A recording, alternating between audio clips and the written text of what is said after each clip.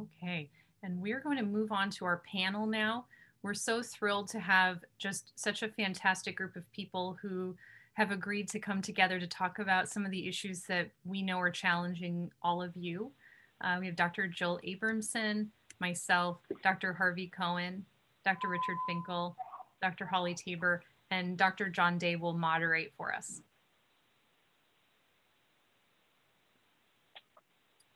So we're going to move right into our first case.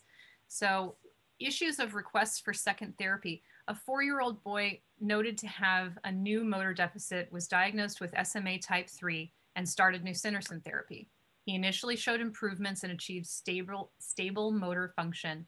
Now 8 years old, he continues to receive nusinersen therapy, but is now having greater difficulty climbing stairs. The family presents to clinic to request the addition of risdiplam. So some of the questions that clinicians have mentioned to us is, how should we really think about whether to add a second or third line therapy, thinking about those benefits and burdens? And how do we think about whether another agent might be helpful, harmful, or perhaps neutral? And do we have obligations to offer second therapies or third line therapies? When might we say no? And how does cost influence these decisions? And Dr. Jill Abramson is going to bring a very interesting perspective from her work at CCS. Thank you, Dr. Abramson. Thank you very much for inviting me to discuss this here. These issues certainly weigh on us at CCS and Medi-Cal. CCS and Medi-Cal are driven by the need to cover what's medically necessary. Cost is not a main consideration in what we cover. In order to determine if it's medically necessary for something as costly as this, we want to see that it's prescribed by the neuromuscular medicine specialist. And then we also want to see that the patient characteristics are similar to those that are in the studies that demonstrate its efficacy. And so that's our primary goal, is making sure that there is evidence of the efficacy. In this case, with a request for a second therapy, it's relatively straightforward to replace one treatment with another. So it would make sense cost-wise to stop the nusinersen and add the Evrysdi. And so it's more challenging to see adding a second therapy. And the problem with the second therapy is that there is not currently peer-reviewed evidence demonstrating that that it makes a difference, that it's effective, that it's the best solution at this time for this patient. So we are really stuck with not having the literature and the evidence to support it. Now at CCS, we want to do everything we can to protect and support the children in California with this condition. And so sometimes if the literature doesn't exactly describe that it's effective, we can ask for a series of cases in which it was shown to be effective, and the reviewer can be a little bit flexible because we are tasked with making sure that it's necessary to treat and ameliorate the condition, and we try to take a broad perspective as we look at that. In terms of, I pretty much went over when we would say no. Do we have an obligation to offer another treatment? And again, in this particular case, the question would be, could one start with just a single other treatment? Because that would seem to be more cost effective, and it's not clear whether there's additional benefit with 2 treatments versus 1 in this case. So let me turn it over to the rest of the panel for thoughts on the clinical side of how this makes sense. I mean, one of the things I'm hearing is a call for research to ask that question so that people like yourself would be able to make more informed recommendations and choices along with clinicians. Absolutely. That's right. You're very helpful. Wonder if any of our other panelists would like to weigh in on this question. Let me share a few thoughts, if I may, because this exact question is coming up rather frequently now in the clinic. And I think there are really three different scenarios that I'm challenged with. One is where a patient is being treated with a drug that increases SMN protein, and that might be nusinersen, or it might be the gene therapy, the Zolgensma. And they now want to add a second drug. And I say, we're very grateful that we have this drug, but we really, what else can you do for me today? And so you get into a discussion, as you just heard, that, well, there really is no data yet to support that. And we don't yet have a good way to really identify whether your child even has the capacity to be able to measure whether your child would even have a likelihood of benefiting from adding a second drug that increases the SMN protein. So we get into that discussion. The second scenario is sequential treatment. So not at the same time, but you've been treated with the Zolgensma and you're showing improvement. And then what about adding a second drug, knowing that the Zolgensma, that gene therapy, is continuing to provide some benefit? At least we would hope so. And there's an indication of a long-term sustained durability of effect there. So that we don't know that answer yet either. The third one is a switch. So not so much adding, but gee, I'm struggling with, my child is struggling with the spinal taps and the sedation, and we just think it's going to be a lot easier to move over to risdiplam. And assuming that the payer would agree to that, I think you have to have a discussion to say, well, there's a risk in doing that. You might lose the clinical benefit that you've seen from one treatment like nusinersen by switching to another treatment, because we don't yet have good head-to-head comparisons. In fact, we don't have that at all yet. So I think that's a concern. But there's another type of additive treatment, which is when you're adding a second drug that has a different target. So there's drugs in development now, such as the Scholar drug, which targets muscle. And there's a very good rationale for that, but I think we have to wait for the data to come out from those studies.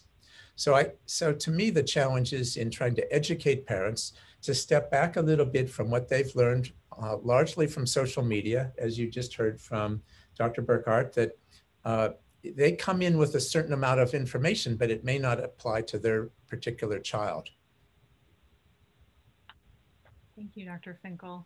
Yeah, I agree. I think we see that across medicine that, patients obviously get a lot of information from the internet, and it's often incumbent upon us to try to filter through that information with that patient and with that family to figure out what's right for them and their child. I'm going to move on to the next case. So case 2, a delayed diagnosis. Parents present to your clinic with an extremely weak 1-month-old infant. The patient was diagnosed at another hospital with infantile botulism. Testing reveals the baby has SMA. You consider nusinersen, but given the patient's advanced weakness already, you're not sure if it'll be helpful. You worry with such advanced symptoms already, the treatment may extend her life, but it may be too late to preserve the functions older SMA patients have told you make their lives meaningful. You call a palliative care consult to think about this question with you. So do we have an obligation to offer non-curative treatments? Do we have an obligation to offer comfort care, a form of non-intervention? How do we advise parents when the choices are not clear? How do we address our feelings when parents make a choice that may be different than what we hope for or expect? And we're going to ask Dr. Cohen to have the first crack at this question as our palliative care expert. Well, thanks a lot, Dr. Berger, and thank you for inviting me and our palliative care team to be part of this. The questions often asked is, why did you ask for a palliative care consult? This is not a child who's imminently dying. And I think it's really, firstly, important to know that palliative care is there for not just for children who are at the end of life.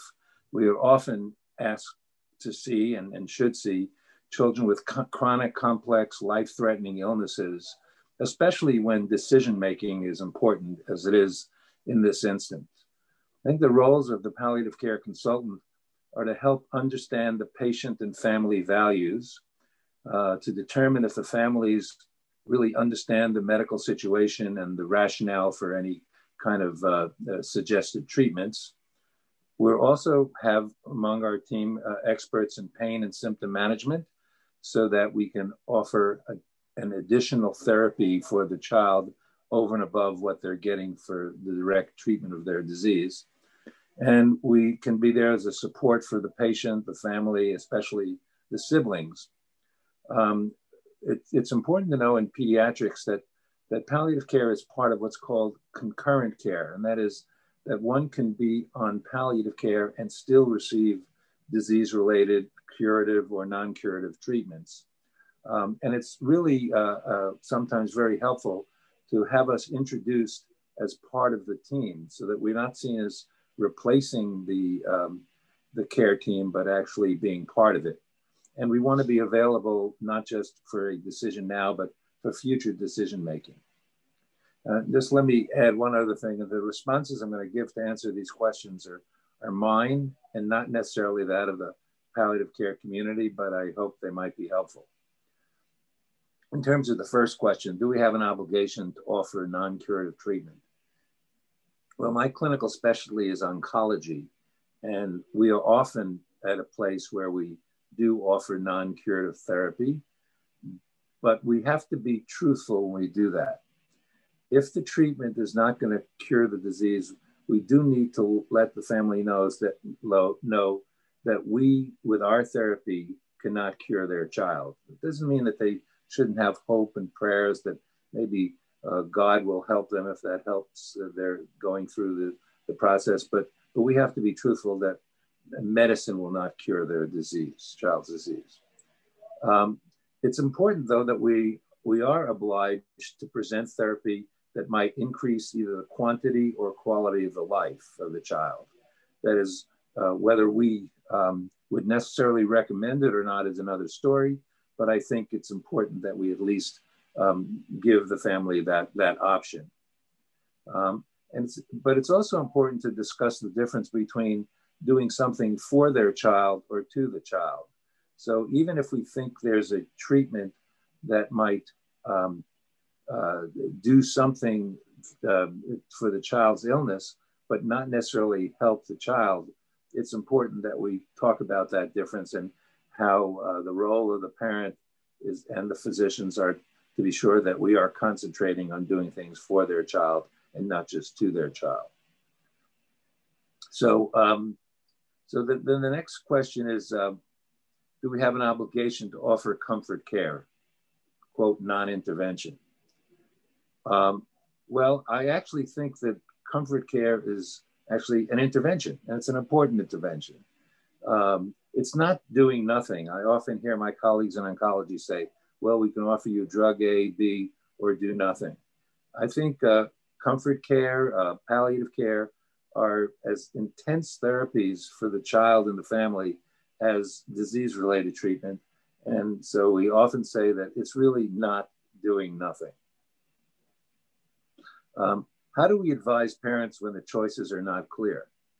Well, as part of that advice, it's important to understand the ethical, spiritual, and community values of the family before we advise them.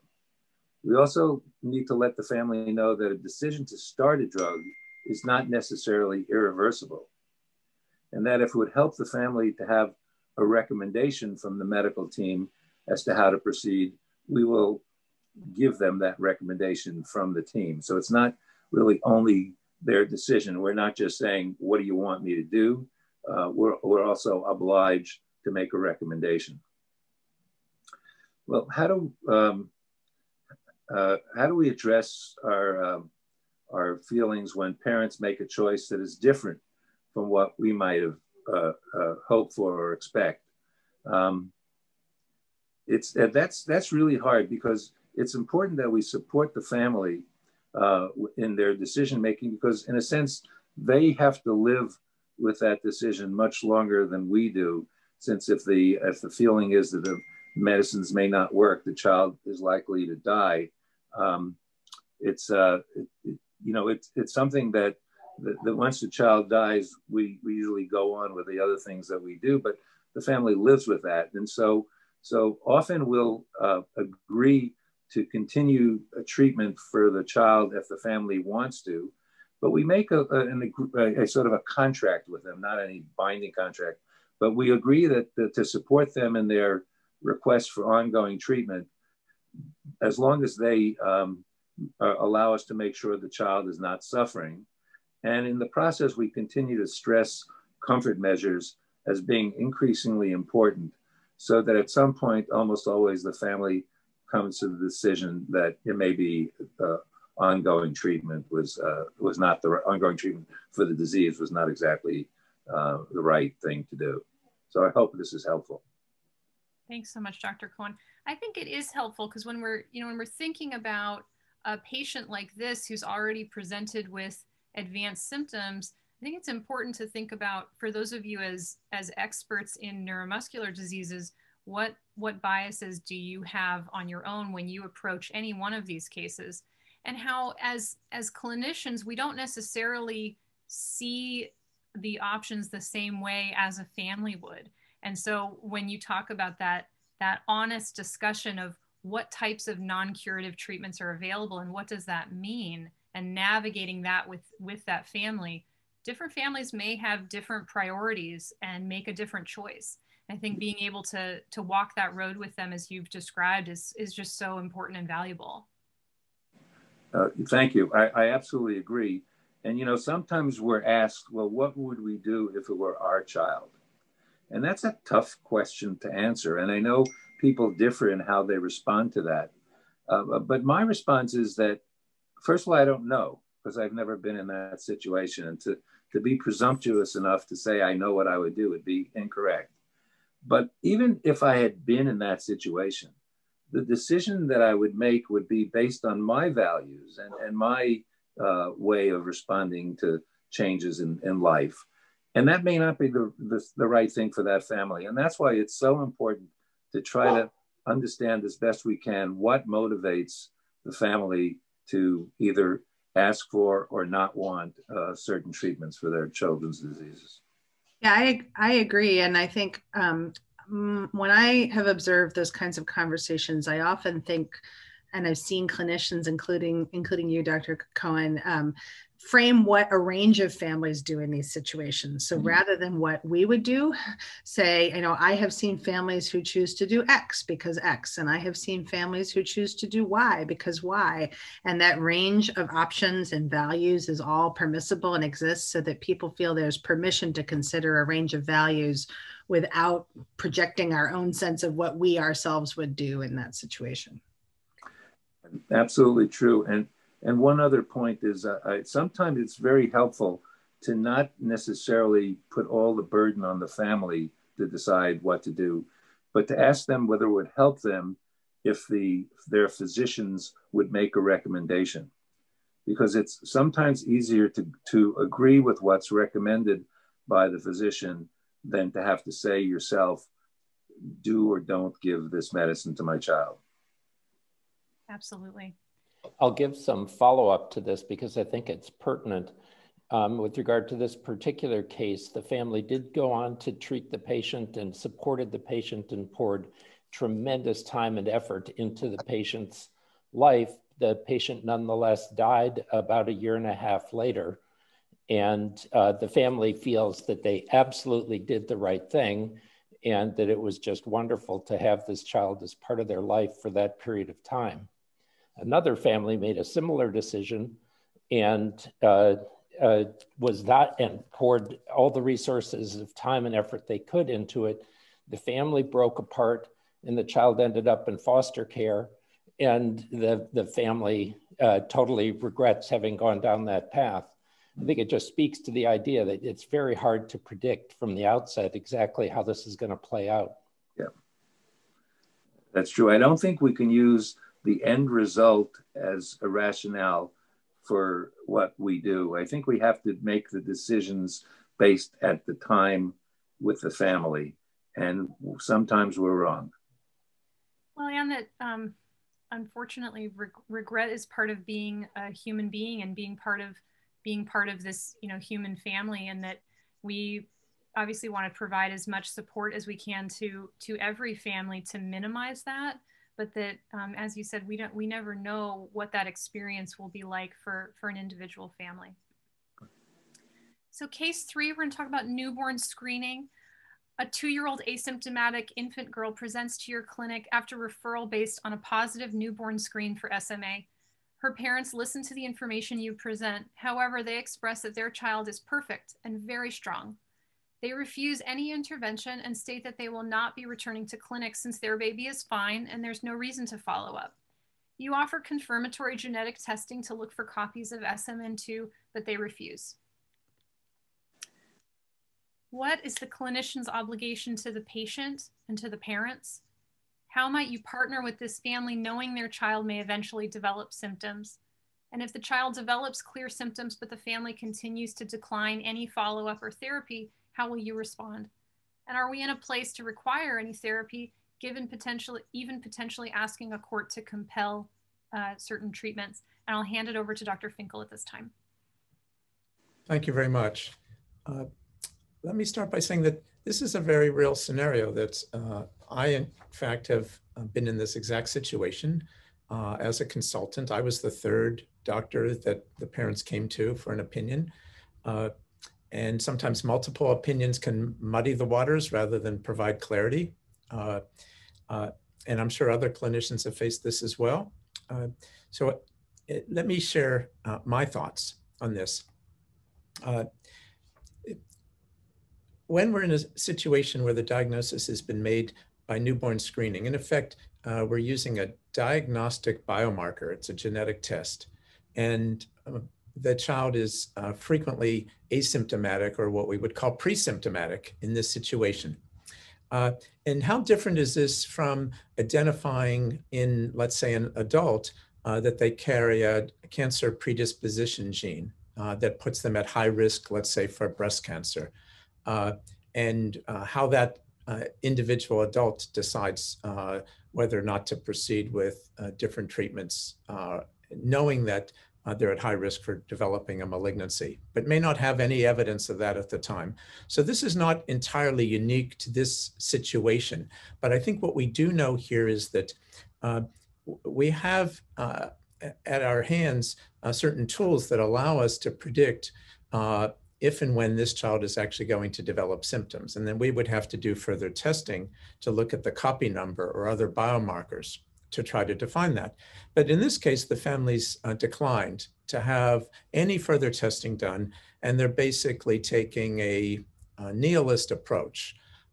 So how then does the clinician try to engage with this family and serve as an advocate for the child while making sure that you're not alienating the parents, the caregivers, and importantly, engaging in a discussion in a non-confrontational way, because I think that's particularly important. And this is where we have to be a physician and maybe not a scientist, and say, how are we going to try to provide some care for this child going forward? Even if on your exam, you say, yes, this baby indeed is very strong, looks totally asymptomatic, but knowing that there's a disease lurking inside this little baby, and motor neurons are being lost every day, and that we're not going to be able to recapture those once they're lost. And once you do see evidence of weakness, you're not going to be able to fully recover that. And even with all these magical drugs that are now available, we would be able to stem further decline, hopefully even show improvement, but we're not going to get the child back exactly to normal. So in that situation, I think as clinicians, we all feel compelled to be an advocate for the baby. And yet we have to do it in the context of the parents being the legal guardians. And how do we balance that? So there's several, I think, issues here to maybe address, because it's the obligation to both the patient and the parents, as in that first bullet point. And so to me, you have to get, I think, the faith from the parents that you're going to listen to them, you're going to work with them, you're not going to present your own personal biases or opinions, and you're going to accept and validate the parents' perspective. So to me, that's the first point, is that you allow, at least you open the door to an ongoing dialogue, and that you don't alienate anybody at that very first visit. So how do you then partner with the family? Because they're already saying, we're not planning to come back. So I think you have to try to resonate with them that there is an importance for them to come back, at least to be able to continue with the discussion and see how the child's doing, even if at that point in time they don't see a need for that. And that can be a challenge, but I think it's important that you somehow find the way to engage them. So if the child develops clear symptoms and signs, and the family continues to decline follow-up, how would you then respond? So to me, again, this is where I think we need to be an advocate for both the patient and the parents. But when do you call in the troops? When do you want to get the ethics committee involved? When do you want to get a third party to say, hey, I think I need somebody to be an advocate for the patient, even if that means going to court. And indeed, this situation has come up in, not myself personally, but I know of other cases where people have gone to court to try to mandate treatment. And I think that's certainly an aggressive approach, but, and I don't think you want to use that as a threat to the parent. How different is this from the family who's a Jehovah's Witness and they're declining any blood transfusion, and you feel that a blood transfusion would be life-saving in that case? So I think there are other parallels that you need to try to keep in mind as this child evolves and becomes potentially symptomatic. So I don't have the answers for that, but I think there's, to me, sometimes a bit of a conflict here of trying to make sure that the family and the parents have autonomy to make decisions on behalf of their child. And that may conflict with what you see as your role as the physician to provide what you think is life-saving, life-preserving care for the child. So I'm going to stop there and turn it over to other members of the panel for their thoughts. Thank you, Dr. Finkel. It's interesting that you bring up the issue of patients, for example, who are Jehovah's Witness faith. I think one of the things that's really interesting about that comparison is that oftentimes those cases are recommending a single transfusion. Certainly there are children who have ongoing transfusion needs, but I think there's a pretty interesting difference between compelling a single treatment in a single period of time as opposed to a patient who needs ongoing therapy constantly.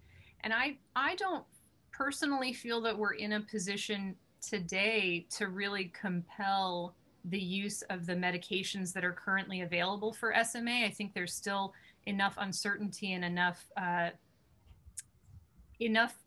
potential side effects, et cetera, that certain families may not think those are the right thing for their child. And I still think that that's a valid choice. I think the concern here would be if you're not able to, when a child does develop symptoms, to get that patient just the basic care that they're going to need in terms of support services, social support, additional therapy, and things like that that are not necessarily medication-based, but physical therapy, OT, etc. And those may be, I totally agree with you, really focusing on that communication and building that relationship over time. And I think I agree with that. And I agree with also what you said, Dr. Finkel. I think, you know, it is important, though, to contextualize this in how we think about parents who often have a surprise with an infant with other kinds of disabilities and maybe a life of their view, they have very little experience with having children with disabilities, of course, or knowing anyone else with a disability. This may not be what they thought they were signing up for. They may see, I see there's a question in the chat about PT and other medical interventions and those kinds of things. I think there is this balance where we want to sort of give parents room and support to come to terms with things, but also I think at this stage we are increasingly less tolerant as a society with parents choosing to not treat a child with disabilities because they don't want to have a child with disabilities. Certainly historically, we let parents stop interventions for infants with Down syndrome, and we don't do that anymore. So I don't think SMA is in that stage yet for all the reasons Dr. Burgart said, but I think it is really important to think about where we're on the boundaries of those different issues, about parents totally understandably coming to terms with a very challenging diagnosis or not wanting to come to terms with it in the case of this example, perhaps being reluctant to do so, and the bounds of what treatments we think may at some point become standard of care, even if it does not completely quote unquote cure the disability. It's actually a really wonderful article this month in the Atlantic magazine about children with specifically trisomy 21 and kind of who lives and who dies based on prenatal screening that is conducted. And I think we're seeing that as well with SMA and some concerns in the SMA community about, what will this community look like in the future? And I think with that is an excellent article. I think with that in mind also, I think going back to your excellent point, Dr. Finkel, that, when do we call in the troops, I think is how you said it. I think if a family has a child who has a potentially undiagnosed or untreated condition and they refuse to bring that child for interventions at some point, that is something which eventually may well require other interventions to make sure the child gets treatment that they need, separate from whether or not they're getting one of these particular therapeutics that are targeted towards SMA. So, and I think I see Jill making a comment, Dr. Abramson making a comment about connecting with the child's PCP, a potential avenue to partnering with the family. I think that's an excellent idea. And I have seen that work well sometimes. And I've also seen that not work well sometimes, or sometimes families just being very, having personal beliefs or cultural beliefs that make them very suspicious of Western medicine. So perhaps they don't have a PCP even for their child for regular well pediatrics visits. So that's a challenge as well. Great, thank you so much. This is our final, I'm sorry. Well, maybe I'll just add one. I think we have enough time. Because I think it's relevant. The one patient we had differed from the case that was presented in several important ways, but was a patient diagnosed on newborn screening with Pompe, who did have early signs of that disease, and the family refused treatment based on the idea that the child was unaffected. They refused to hear it. And this went on and on, but eventually we did call an ethics consult, and the interpretation was the family was in their rights to refuse treatment, but they could not fail to acknowledge the presence of the problem, that they had to at least acknowledge that there was this issue. I think this has come up in the chat on Hoover as well, that there is a distinction between whether or not the family is acknowledging the threat or the risk and whether or not the family is opting for the treatment. And that's, I think, an important distinction. Well, and is it an informed refusal, essentially? Mm-hmm. Are you refusing because you really understand the situation and the benefits and the risks, or are you refusing because you can't/won't understand the situation and the benefits? Right, and I think to that point, we have to recognize that these parents are in a state of shock when they receive this diagnosis based on newborn screening, because they take home from the hospital a perfectly healthy-looking little baby, and they're told a few days later that there's this horrible disease lurking inside. And of course, denial to that, and so you have to acknowledge that and deal with that side of it as well, while you're providing them information about this disease and treatment options, and that there's a sense of urgency to consider starting treatment. So just speaking personally, I have found that particularly challenging. I agree with Dr. Finkel, and I think it's important that in this instance to find out what is there something that they just have not understood about what was presented, and also Dr. Finkel, to your point about continuing the discussion, because as you said, the first time you're told this, and you see a normal child, you may not even believe it, but often one of the most important things, as you said, is to not set up the antagonism, but an alignment, and try to have a better understanding of the consequences of their decision. That's often helpful. It's not a guarantee, but certainly setting up an antagonistic approach is a guarantee that it's not going to work. Absolutely. Someone on Whova had asked for the Atlantic article, so I've posted a link in the Whova chat. So case 4, a 25-year-old software developer with SMA3 presents to your clinic to be evaluated for nusinersen or risdiplam. He declined nusinersen several years ago because he said he was happy with my life and wasn't concerned about further loss of function. He works for a video game development company and recently noticed a decline in his ability to control his joystick, which he depends on for work and wheelchair use. How can we help this patient consider his treatment options? And what do we know about the experiences of adults with SMA who have stable function versus those who've experienced a decline in function? And at this point, I'll hand it off to Dr. Tabor. Yeah, thank you. I think one of the reasons why this is a case we wanted to make sure we included is a lot of our research and a lot of what clinicians have been telling us says that adults with SMA type 2 and 3 are really having some different experiences, conversations, and sort of weighing of values. And that sometimes, not all the time, their views of those values and priorities are changing when they notice a decline in function.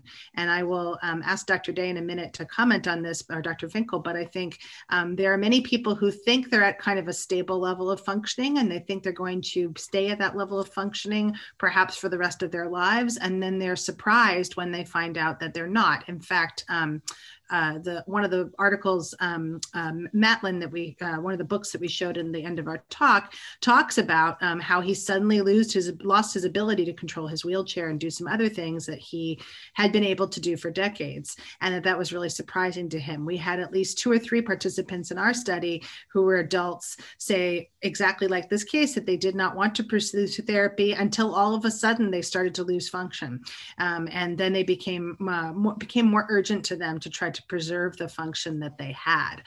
So I think it's a different balance of benefits. And I think, one of the things we mentioned in our article is that recommendations is for clinicians to really engage adults with SMA in discussions about the natural history and the possible trajectories, so that even if they're not having a decline in function now, they can start to think about the values, about what they would want in that situation, and start to think about, at least with what we know now about what options are available, and knowing that there's a lot of changes and moving targets with new therapies, what might be available and what the benefits and risks might be.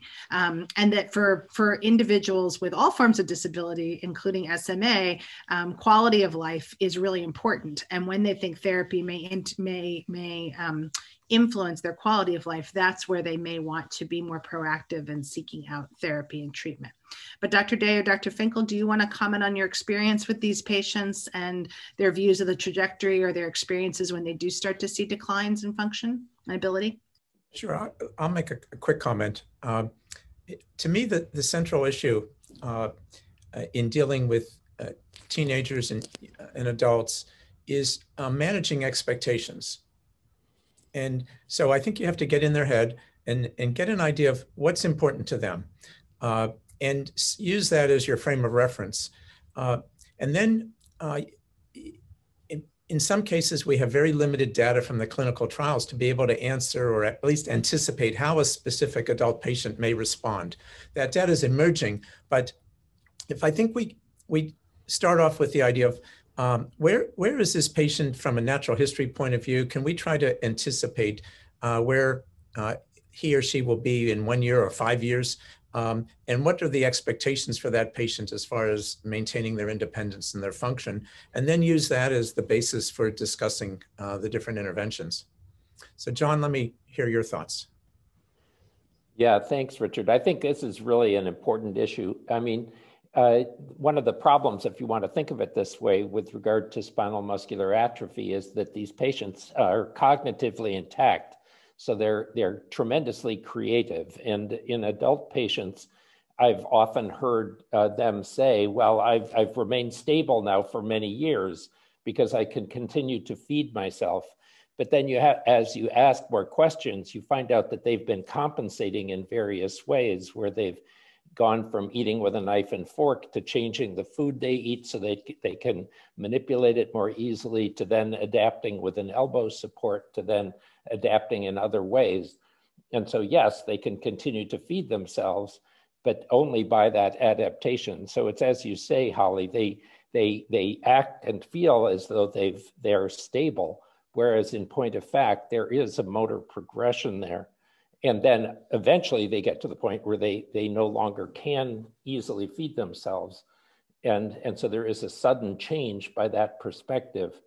So that's a challenge for us that you know, and I don't want to, you know, make people more aware of their deficits, but at the same time, I do want to help them understand that there is likely going to be a progression of the disease. We're then confronted with the problem that we don't have good evidence to show that the treatments that we now have available really alter that. And it's because the drugs are being approved for all SMA patients, irrespective of their age or level of ability, it makes it very hard for us to come up with a trial design that is going to adequately prove the efficacy of treatment in these situations. So we're dealing with a different level or type of data in the real world data as opposed to in controlled trials. So it's a real challenge, and I don't have a specific answer to it. And the way we end up confronting this with patients is just going through the discussion with them so that they understand what our goals are and we can work together to try to achieve them. Yeah, and I think that I will say that in our research, I think a lot of the adults with SMA types 2 and 3 were actually both disappointed and quite frustrated that drug companies and funders were not actually funding research on how these drugs worked in their population. They were somewhat suspicious of taking it for that reason. They worried about pressure to take it, and they were really quite honestly, in some cases, angry that there was not an effort to do studies about this. And I think it's a very valid point. And it's another way in which certain subpopulations get neglected, probably unintentionally, but they get neglected. The other thing about I want to mention a couple of answers to some of the questions in the chat, because I can't talk and look at the screen I can't type and look at the screen at the same time. Someone asked about videos of families in similar situations. And I will say, through our social media research, that is one of the things that patients were doing at the beginning of these approvals and are still doing, is showing videos not just of actual improvement and progression in SMA type 1 patients, but also showing videos and talking about what it's like to get these drugs and these infusions, about how they're managing side effects. There's this real idea of video sort of testimonials, but also we called it virtual witness, this idea that you're seeing what's actually happening. There are good and bad things about that. It's not the same as scientific data, although I think there is actually, in this era of COVID, an effort to figure out how trials can leverage off of that to do some things virtually. But those videos are important. And I think Connie Wolford, thank you, made some really good points in here too about misunderstandings and ignorance of how the drug works. I will say a lot of the adults who said they changed their minds and decided they were going to try Spinraza specifically, or Insinucin specifically, were saying it because they had communities online through social media groups. So to explain how social media works for SMA and for a lot of rare disorders, it's not like you're just seeing social media for people who use social media through your feed, that I'm seeing what John posts and Alyssa posts and all these different people post. You're in a group that's specifically, adults with SMA2 or, different subgroups. And there are specific comments or posts specifically to that group that you see in your feed, but it's not like your regular updates about, the cake you baked on your social media. And I will say that form of sort of testimony is also where people people are getting information. And it's particularly when there is a lack of studies that are trying to get this information.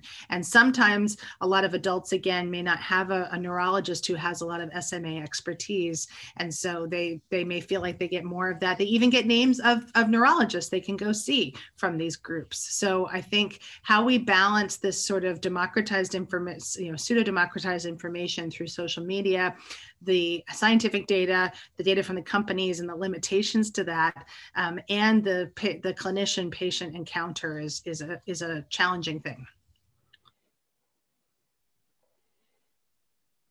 No, I think those are really well made points, Holly. So thank you very much. I will say that we are getting some support from companies to try to investigate this adult population, but it is challenging because we aren't in a position where we can do controlled trials anymore, and there's so many variables in this population that it's just impossible to control for them all. So I think we have reached time. So unless anyone has any final comments, I think we're going to take a 10-minute break, and then we will reassemble for the final plenary session that gets us talking about the sitters across the lifespan in terms of the SMA phenotype presentation before we break into our breakout groups. So thank you very much to the panelists, and thank you very much to Drs. Tabor and Burghardt for leading this for us. Thank you.